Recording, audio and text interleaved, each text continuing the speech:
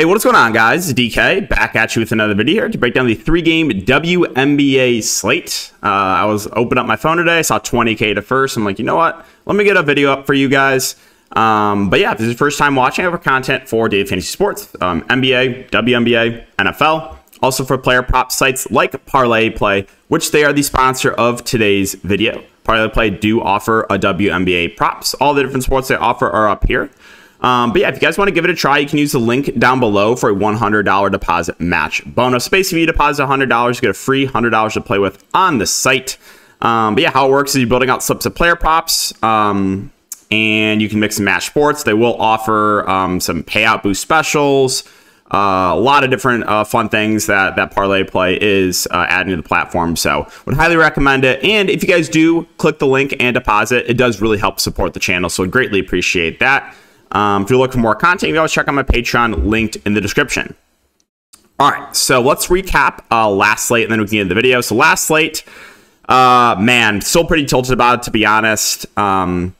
Basically had the nuts. I was going, the plan was always to go very heavy in this Minnesota-Las Vegas game. I hit on Lee Yuri as a low-owned value player, absolutely smashed. But Jackie Young, 13 fantasy points. I was tilted about this. If she just had a normal game, guys, I'm in Cancun. I'm retired. I'm able to retire. I'm a millionaire. I'm already planning the retirement if Jackie Young just has a normal game. But no, 13 fantasy points. My big stand there was Courtney Williams. I thought that the price had come down to a point where in an up-tempo matchup, I was more than willing to take that risk. Plus, I knew people would be hesitant because the minutes were a little bit down on her recently, and she absolutely smashed. So Courtney Williams, Lee Yuri were the big reason why I still cashed, but man, I would have had a huge night if Jackie could have had a normal game. All right, let's talk about this slate. So we'll start off with Atlanta and Indiana. So on the Atlanta side, we know Atlanta is running a pretty balanced attack. You got Ryan Howard at the top at 10K. I think it's fine for tournaments. This is a really good matchup against Indiana. I do like targeting the Indiana Fever. They're one of the worst defenses in the WNBA. Howard should consistently play low 30s minutes. It's just that she's not really a cash game play just because the floor is pretty low. Floor is pretty low on all of the Atlanta Dream just because, again, that kind of balanced attack. But yeah, I think Howard's still fine for tournaments. Tina Charles is at 9.2. I would say probably the easiest to get to of the top spend ups here for Atlanta. In a competitive game, she's consistently playing around 30 minutes, assuming no foul trouble. Decent rebounder. Good point per minute player. So yeah, I think Tina Charles is a pretty solid value there. Alicia Gray, the price has dropped to a point where I think she's playable, right? She has not really played well this season. Last season, though, there was a lot of games Alicia Gray had pop off. We've only seen 140 fantasy point game from her this season, but we know it is in the range of outcomes. Again, she's playing similar minutes to Howard, low 30s. So at an 8.1K price point, another viable tournament play. Cheyenne Parker, again, only 18 minutes, was on pace to play a little bit more. It's the minutes that's the concern, right? She's probably going to play somewhere around low 20s minutes. In this matchup at this price point, though, I do think she's fine, though. I know maybe that 4 fantasy point game will scare some people off, but yeah, I think because she's at a 7.2K price point, that does make her in play, even with that, even the low minutes. Talk through the rest of Atlanta. Again, they run a pretty deep rotation. Ariel Powers is 5.8. She's consistently playing, close to 20 minutes a night. Good point per minute player. I think a solid value there. Pretty safe. Haley Jones has been starting. Again, the minutes are just not amazing on her, and she's not a great point per minute player. So I think I'd rather get to Powers just for a little bit more. Nas Hillman, I think, is still a decent value play. 13 minutes. She's going to play low to mid-teens minutes at a 4.2K price point. If you're going that stars and scrubs type build, I think she's a fine punt play. Dangerfield as well, right? She's not a great point per minute player, but 24 and 22 minutes over the last couple games. Both Dangerfield and Hillman, I think, are viable if you're going that route. Nia Coffey at 3.8. Did play 13 minutes. Got extended, though, because of the blowout. Before that, though, 4 and 9 minutes. So I think I'm just a little bit more confident with the minutes there for Hillman and Dangerfield. All right, let's talk about Indiana. So this is a game that should stay competitive here. Let's take a look. What's the spread right now in this game? Let's go to game lines. So it is, yeah, 3-point spread, 165 over under. Yeah, so game should stay competitive. Not a lot of blowout risk here. And the thing that I like about the Fever, again, they don't play great defense, but they're also running a very tight rotation right now. So I do like this team a good amount here. I like the upside of the top three here. Caitlin Clark at 9.8. We've seen the ups and downs from her in her rookie year, but the ceiling's there, right? And she's playing huge minutes in competitive game. I know dealt with some foul trouble, only played 22 minutes last time out against Connecticut. But the Sun are one of the best defensive teams in the WNBA, so I don't put too much emphasis into that. So I like the ceiling quite a bit here in Caitlin Clark. Aaliyah Boston is 8.9. Alyssa Smith is 8.2. Boston had the better game last time out, played 33 minutes. I like the ceiling still a little bit more, though, than Alyssa Smith. I know she struggled the last couple of games, 1 of 6 shooting, 4 of 9. But I think if she plays decent, like she has the upside to play 30-plus minutes. A decreasing price point. I like the upside here on Alyssa Smith.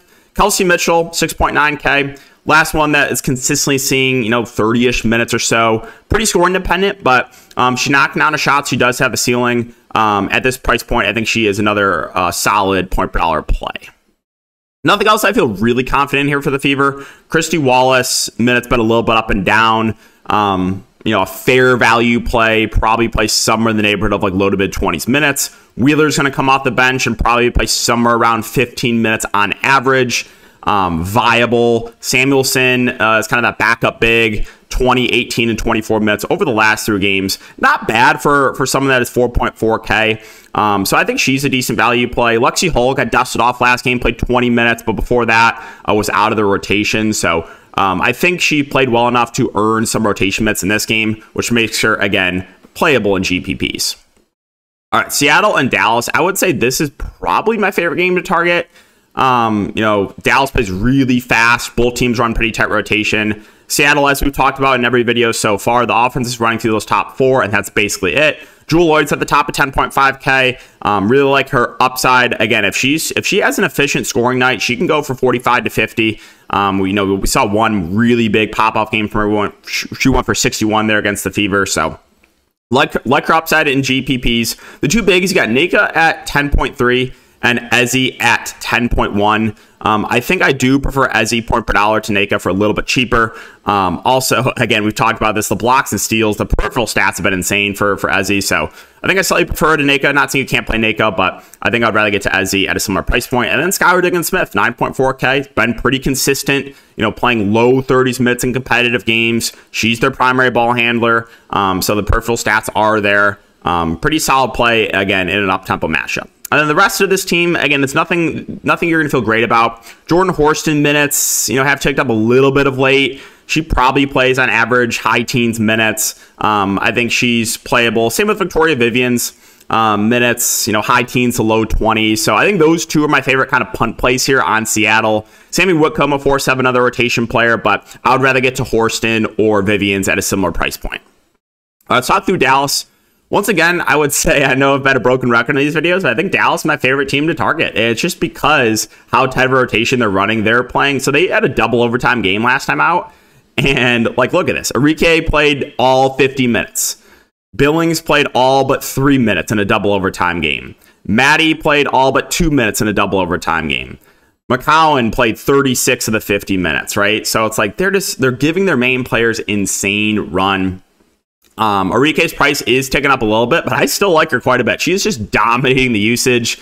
Obviously was there, had the peripheral stats last time out, 10 assists and 7 rebounds. So I do like the ceiling on her quite a bit. And I think she's basically going to play the entire game. If she does sit, she'll sit for like a minute or two. So like the ceiling on her quite a bit. And then the bigs, I think, are all good point per dollar plays here. Billings, McCowan, and Maddie. Billings at 8.7K. Yeah, pretty high floor. Again, playing massive minutes. 8.7K reasonable price point. McCowan probably is the one with the lowest floor, just because the minutes are not as secure for her. Whereas with Billings and Maddie, they're literally playing those two like the entire game. But McCowan is a really good point per minute player. And if she avoids foul trouble, like she can play 30 plus minutes. So I like your upside there in tournaments. And then Maddie at 7.9K, I think just a pretty safe play. Obviously, outlier, bad game. 48 minutes, 16 fancy points. You're going to expect a little bit more from her if she plays 48 minutes again. So maybe that game will scare some people off. But I still think she's one of the better point per hour plays here in the mid-range. So yeah, lots like for Dallas. Who's on a 6.7K, 33 minutes last time out. Again, not a great point per minute player, but consistently playing, around 30 minutes or so.